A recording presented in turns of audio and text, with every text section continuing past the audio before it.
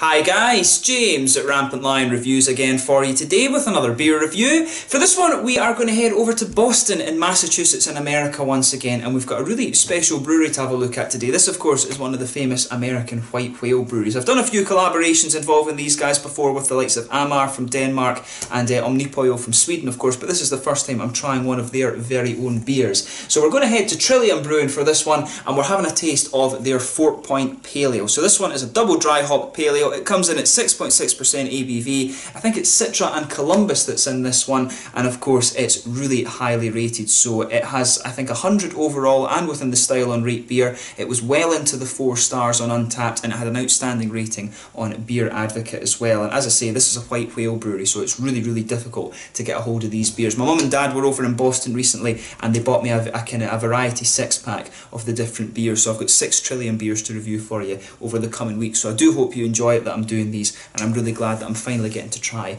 one of these beers on its own. So yeah, really looking forward to this one. But anyway, as is usual with my reviews then, I'll tell you a little bit about the brewery. If you want to get straight to the tasting, just fast forward. All the usual links are in the description below. That's the brewery website, the link to my other Trillium reviews that I've done before. No doubt there will be more in the near future. There's all the usual social media. If you want to see more beer reviews, do please consider subscribing to the channel. The whole channel of course has a geography based tagging system, so you can go into the home page and search for beer based on country, city, state, whatever it is you're interested in. Do check out the playlist of beers from different countries. There is one there for all the American beers that I've reviewed for you before, and that's constantly being added to. And please do get in touch and let me know some of the other beers and breweries that you guys would like to see me review. It's always great to hear from you guys that are watching the videos, and the support that you give the channel is hugely appreciated. So anyway, to tell you a little bit about Trillium Brewing Company then. So Trillium Brewing opened back in March 2013, and it was founded by JC and Esther Tetro. And apparently Esther and JC started out brewing beers to celebrate their marriage, and then they enjoyed it so much that they decided to kind of quit their other jobs and turn professional. So the brewery were initially based in Fort Point in South Boston, which is obviously where this beer takes its name from,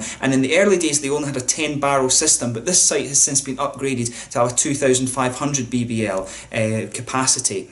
But they also have a secondary facility at Canton, which opened in December 2015. This one has 16,000 square feet facility, and it brews at 35,000 BBLs annually. In 2016, the brewery also began canning their beers, and they really say that their biggest challenge over the coming years is to manage their growth because, you know, their beers are really highly sought after. Like I said, they're a white whale brewery, if you know that term.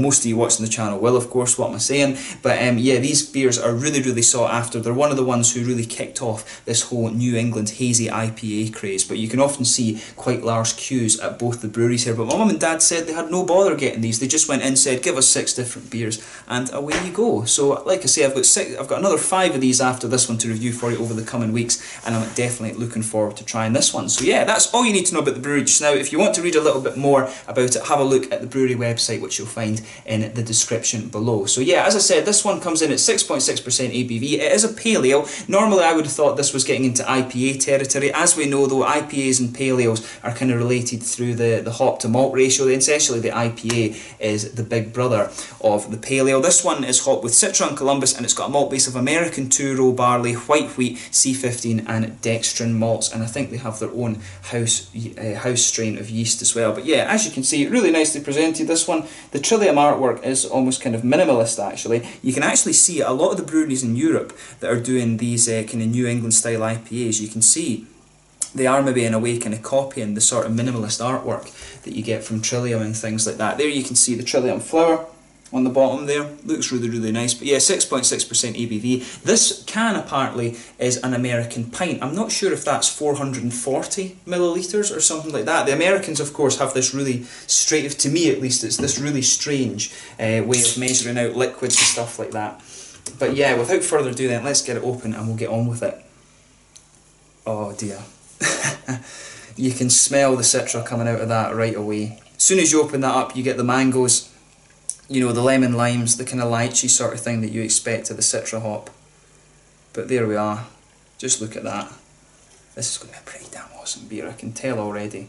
But yeah, just look at that. Exactly as you'd expect from one of these New England kind of hazy IPA sort of things. Like I said, this one is a pale ale, but if you look at the colour of that beer, you can see it's absolutely, I think it's definitely fair to say this one's a hazy kind of golden orange colour. There's a solid half finger of quite a bubbly white head on this one actually. It's not quite as frothy as I would normally expect. One or two big bubbles sticking towards the side of the glass, and you can see quite a few little ones just going up towards the bottom of that head there. The lack of kind of froth on the head, the more bubbly head, might well be due to the fact that this came over on the plane from the States with my mum and dad, so yeah, might be due to that, but I'm not quite sure. Those of you watching the video, do let me know, are the heads more frothy or are they more bubbly when it comes to Trillium cans? That could be interesting, but as I'm saying, when you're moving this beer around, you're getting a hell of a lot of nice kind of citra fruit. The citra on this one is really, really obvious, but let's take a closer look at the aroma and see how we get on.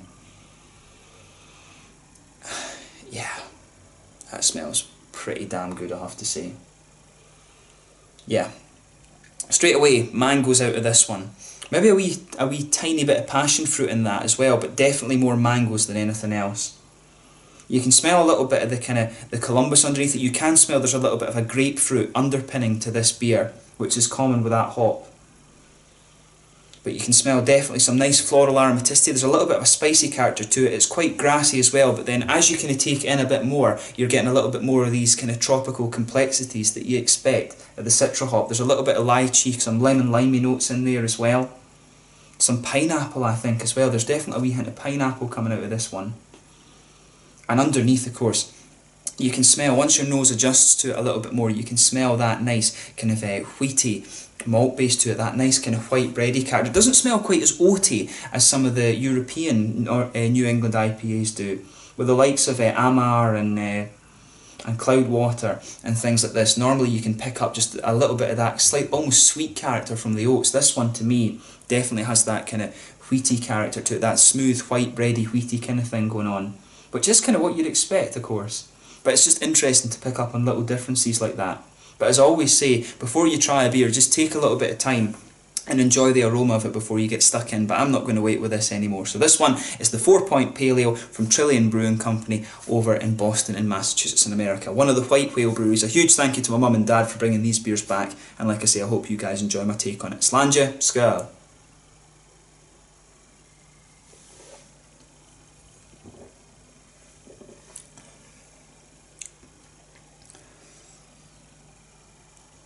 Yeah, that is a pretty damn good beer. I'll say that straight away. I think it's about, maybe it's about 3 weeks, 4 weeks old at the moment.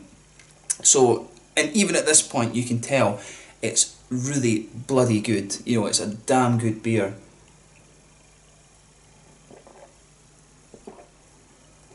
So you can just imagine what this would be like kind of straight out the tap. It's probably unreal.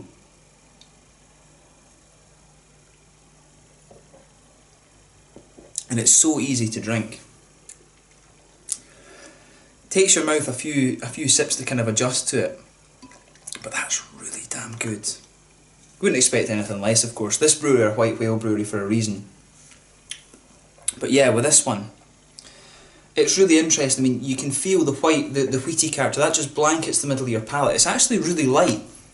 I'm finding that the European versions of this, the sort of bready, wheaty character does feel a little bit thicker, which is quite interesting. It might just be because this is the pale ale rather than the double IPA and the IPA and things like that. I do have the bigger brother styles to review for you at a later date. It might just be because this one is the pale ale, so it's the kind of the little brother of all three of them, if you like. But to me, it's got that nice light character to it, which is interesting. But as I say, you can feel that white wheaty character right in the middle of your palate. There's a wee bit of that dextrosy, almost sweetness coming out of it. That dextrosy, just smooth, slightly sweet flavour. That's just underpinning the whole of this beer.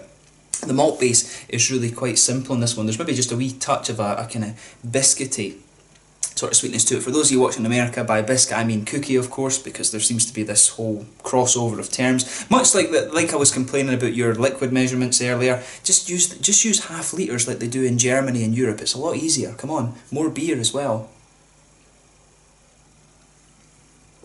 But yeah, on the hoppy side of things, it's really, really nice. I mean, back corners of the palate, there's a wee touch of earthiness. As you come further forward along the sides of your tongue, you get that floral aromaticity, the Columbus really coming out there. It's a little bit spicy. You can feel a little bit of that slightly dank floral aromatic character on the front corners of your tongue, and then round the very front curve of your palate you've got that lighter sort of grassy character as well. Just behind the front curve of your palate, of course, that's where you get this little oily bubble that I always talk about, where these fruity esters come out. You can feel a little bit of the grapefruit character there just underpinning it. For me, that's mainly the Columbus. You will get a little bit of it from the Citra, but the Citra, of course, leans a lot more towards the likes of mangoes and kind of peach, a little bit of peachy flavour sometimes as well, but you get a lot of complexity, and you've seen how long it was since I've taken a sip of this one, and this is when you start to get a little bit of that lychee, almost gooseberry flavour out of the Citra, which is really nice.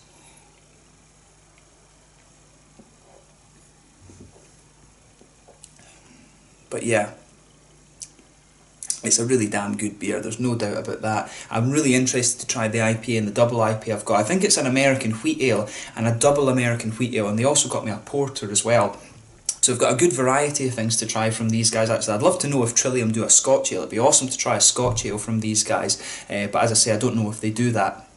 But this is really, really nice. So on the fruity side of things, like I said, a little bit of grapefruit. As you progress further on with it, you get more of the mangoes, and there's a wee bit of a pineapple-y character as well. And as you go on and further, you can see now, this is when I'm starting to get the sort of lychees and the gooseberries, and maybe a wee bit of a kind of lemon-limey character coming out of the beer as well. But make no mistake, this is a damn good beer, and you know, when this brewery has the reputation that they do, it's not a surprise. It really isn't a surprise, but it is a really good beer. The thing I said that surprised me with it is just how kind of light in the malt base it is, but I do suspect that's because it's a pale ale and it doesn't quite have some of the boozy flavours that you'll get from the big brothers.